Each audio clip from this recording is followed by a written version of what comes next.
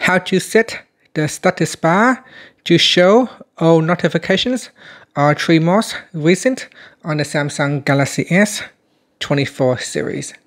First, tap on the home button to go back to the home screen. From the home screen, swipe down at the top, then tap on the settings icon.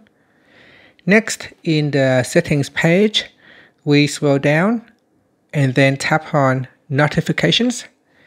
Now in here, tap on advanced settings, then tap on show notification icons.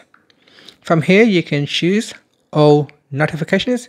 Once you select that, then on your status bar, it will display all the notifications. Now at the moment, I only have one, so it is only showing one.